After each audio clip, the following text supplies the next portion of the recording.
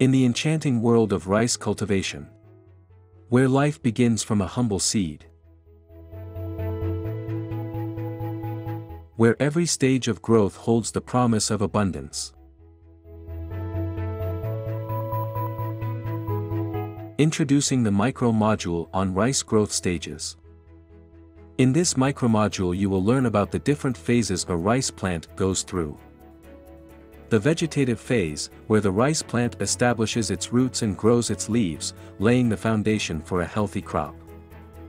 Then comes the reproductive phase, where the rice plant transitions to producing panicles, the flowering structures that hold the promise of grains. Finally, the ripening phase, where the grains mature and the plant prepares for harvest. Let's enjoy learning in few minutes.